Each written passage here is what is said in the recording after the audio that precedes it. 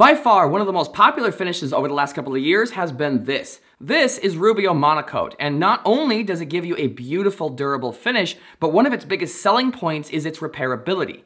But one of the biggest downsides of this product for a lot of woodworkers is the price. Unfortunately, a lot of woodworkers can't justify spending so much on such a little can for every project. What if I told you that there is a new finish on the market that not only claims to give you the same beauty, durability, and repairability as Rubio Monocoat, but at a much lower cost? That is what I'm going to be testing out today. This is the General Finishes Hard Wax Oil in clear, and this is what's going to be going up against the Rubio Monocoat Hard Wax Oil. It's important to know that with both these products, you don't actually have to splurge and get the hardener. You can use the product right out of the can and it will dry that way. It'll just take a lot longer. But in this video, I'm going to be showing you how to use both of these products with their respective hardeners. Both of these finishes are fairly straightforward to mix together. With the Rubio Monocoat, we need to mix together 3 parts hard wax oil to 1 part hardener. It's a good idea to use your wife's good mixing spoons for this, since they're generally cleaner than the ones that you probably already have in your shop. I found it's also really helpful to get somebody else to mix these for you, that way your big dumb hands don't get in the way of the camera. The General Finishes Hard Wax Oil gets mixed together pretty much the same way as the Rubio Monocoat, except for it's a 10-to-1 ratio rather than a 3-to-1, meaning you won't have to purchase quite as much hardener. I will say that one of the things I noticed using both products is that the hardener for the General Finishes was way easier to use than that dumb can that Rubio Monocoat gives you. Getting that last little bit of hardener out of the bottom of the can is even worse than trying to get the last chip out of a Pringles can. Even if you turn the thing upside down and shake it, you still can't get all of the hardener out without completely removing the top, and so that alone might be worth the new purchase. At this point, the finishes look very similar, except for the Rubio Monocoat is a bit more translucent, so I'm interested to see what effect that has on the wood. We decided to test the finishes out on a few different pieces of wood in the shop, and the first one up is this walnut slab. Both of the finishes get applied basically the same way. You just pour the finish onto the wood, and then you can scrub it into the wood using something like a white non-woven cloth. At this point, I couldn't tell any difference in how the finishes were applied. They seem to apply exactly the same way. I'm doing it! You're doing a good job! The General Finishes Hard Wax Oil needs to rest for about 5 to 10 minutes, and then you can wipe off the excess with a terry cloth until the surface is dry to the touch. The Rubio Monocoat needs a minimum of 5 minutes, but no more than 15 minutes before it needs to be wiped off as well.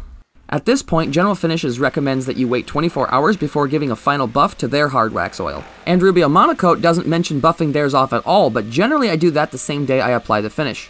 In this case, I buffed off both on day 2. Of course, you can do this step by hand, but I really enjoy using this Wen waxer polisher. You can also get by just using a non-woven pad on a sander and you will get the same result, but personally, I really like using this waxer polisher and keeping that separate from all of my other woodworking tools. That way, I can have a dedicated tool that won't be covered in sawdust, making a mess all over my brand new pristine surface.